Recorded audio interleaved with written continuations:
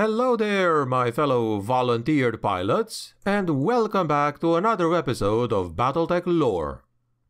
Today we shall continue our learning on the clan's infamous Protomechs. Previously we talked about what these things are, what their purpose is, and how they came into existence. I also promised I would return to the topic and describe their models, and so here we are today. To begin with, I wanted to talk about the first generation Protomech designs, and namely 6 of them for today. The Harpy, the Siren, the Satyr, the Centaur, the Hydra, and the Roc. Not the rock as in stone, but the roc as in the mythological bird. I'm your host, the grimdark narrator, and without further ado, let us proceed, shall we? The first one for today is the Harpy. And I picked this one because the Harpy is also the very first Protomech ever made.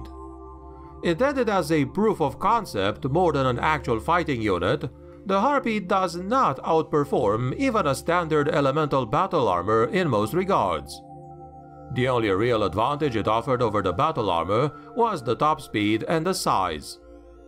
Because of that, it was quickly relegated to anti-infantry work.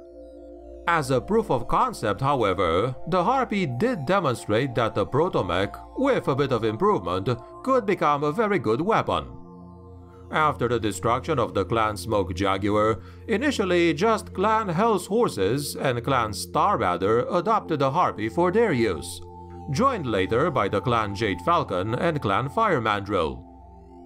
The Harpy mounts just one machine gun as a main weapon, carrying 100 kilos of ammunition, limiting it to just a little over 3 minutes of continuous firing.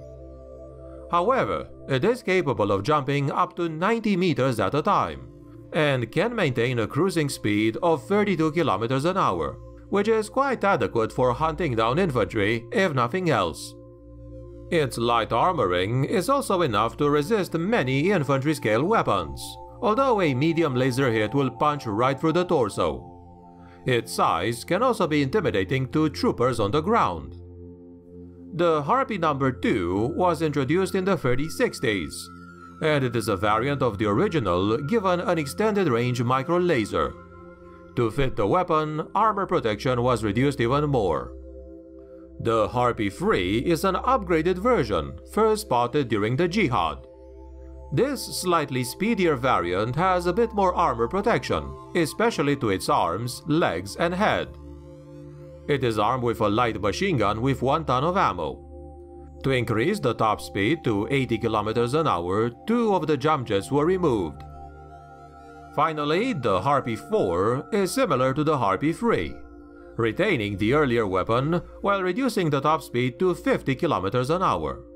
It did regain the jump jets and added mask equipment to give it brief bursts of speed.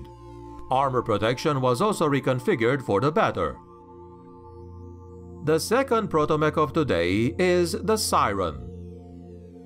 The Siren was originally designed for Clan Smoke Jaguar to serve as a reconnaissance unit. Its high speed allowed it to rush forward, find the enemy, call in a missile strike, and evacuate without the enemy even seeing it most of the time. Given its light armor, its best defense is its mobility. As it was intended as a scout and an observer, it only carries a light machine gun in either arm, each one supplied with just 50 kilograms of ammunition. Its armoring was also kept light in order to achieve a cruising speed of 108 kilometers an hour. Introduced in the 3060s, the Siren 2 was upgraded with regular machine guns.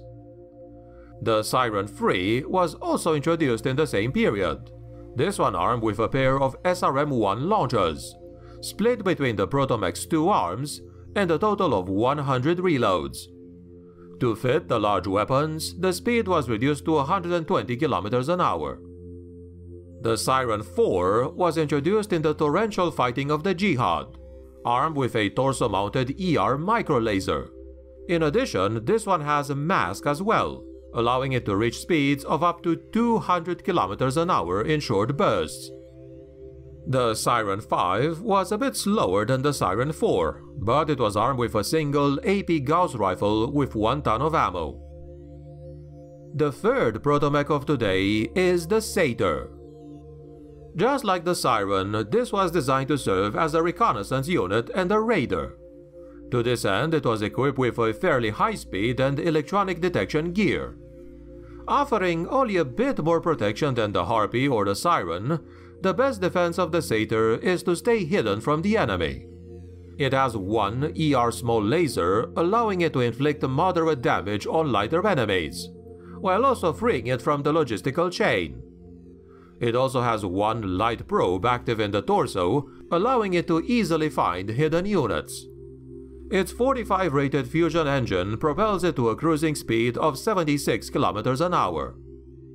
The Satyr 2 was introduced once again in the 3060s, dropping the original weapons for increased mobility, armor, and jump jets.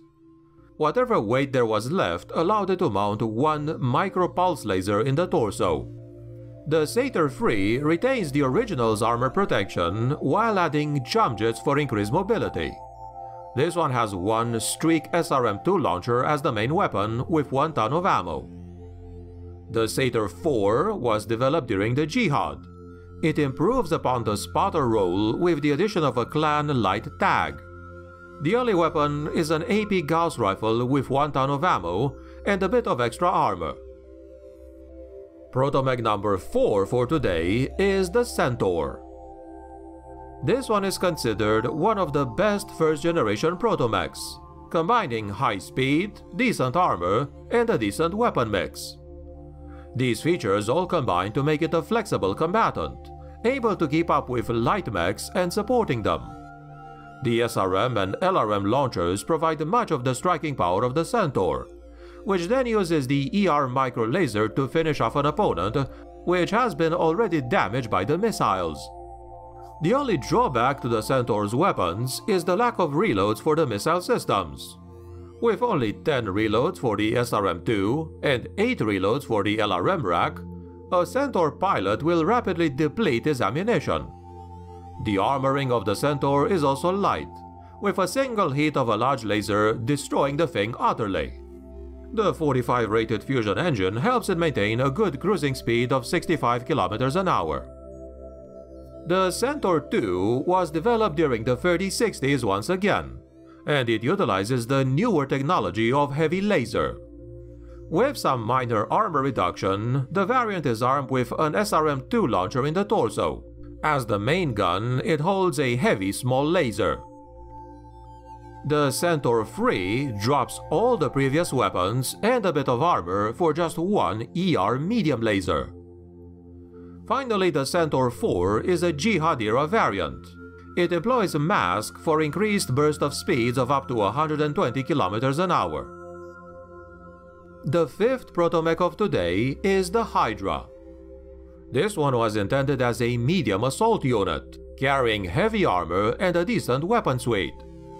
Unfortunately, to get all the weapons and armor, the designers had to omit the jump jets and the larger engine that would have increased the Hydra speed. These limitations aside, it is overall a good general-purpose Protomech. As the main weapon, it has a Streak SRM-3 launcher. The ammunition efficiency with this weapon ensures that the pilot makes good use of the 10 reloads. If the rockets run dry, the Hydra does not remain helpless, switching to the torso-mounted micro-pulse laser. It also boasts enough armor to survive a direct hit from a PPC to the torso. Unfortunately, the 36 rated fusion engine can only propel the Hydra to a cruising speed of 43 km an hour. The Hydra 2 was introduced in 3066, centered around the use of a set of jump jets at the expense of some armor and weaponry. To accommodate the jets, the Hydra 2 carried just one Streak SRM-5 launcher with 1 ton of ammo. The Hydra 3 was designed in 3067, and it was made as a fire support Protomech. It is armed just with one torso-mounted LRM-6 launcher. It was also given a speed increase to 80 km an hour and a full set of jump jets. Hydra 4 is an anti-infantry battle armor design developed in 3072. It was given a significant armor boost for the role and armed with a couple of AP Gauss rifles, one as the main gun and one in the torso. The paired Gauss rifles were given 3 tons of ammo to sustain itself in a fight. The final Protomech of today is the Roc. By the time this was created, the engineers and the technicians had a lot of feedback from other units, and they were allowed to find a good balance of weaponry, armor, and speed. Thus, the Roc proved to be very popular with pilots, forming the backbone of many Protomech units and stars. After its development by the Smoke Jaguars, the Roc was adopted by the clans Coyote, Goliath Scorpion, Hell's Horses, and Wolf in Exile. Others also adopted the Roc towards the later half of the 31st century. It was in the year 3069 that the rock-producing factory of the clan Steel Viper on Arcadia was taken by the forces of the clan Blood Spirit. By the time of the Dark Ages, only the Raven Alliance still fielded the original Roc design. The basic design carried a single ER medium laser and has enough jump jets to leap up to 150 meters at a time. It can also maintain a cruising speed of 54 kilometers an hour and enough armoring to survive a direct PPC to the chest. The Roc 2 was a newer variant developed out of the original, centering on the use of the then newly developed heavy laser technology. The main gun of the original was exchanged for a heavy medium laser, and to accommodate that one, some armor had to be removed.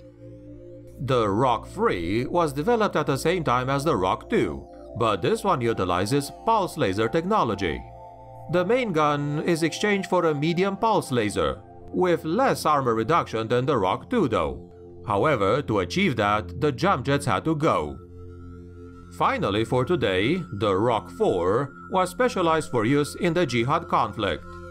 The variant dropping the heavier weaponry for some heavier armor and electronic warfare equipment. While it did retain the original jump jets, it is only fitted with an ECM suite and an AP Gauss rifle with 2 tons of ammo. And this, my friends, has been what I wanted to tell you about the first generation Protomechs, well, 6 of them anyway, for today. Like I already said, there's more Protomech designs coming in a second and probably third video on the topic. There's another 2 designs from the first generation I'll also probably put in the third episode, as they didn't make it today. What about you though? Were you familiar with any of these models? Which one did you find the most interesting or powerful, and why? Did you ever use these first generation Protomechs in your games, or fought against them? Do share your thoughts in the comments below if you want. If you found the episode informative or entertaining, please click the like, share, and subscribe buttons for future content. Thanks a lot for watching, and have a healthy and awesome day. This is GDN signing out.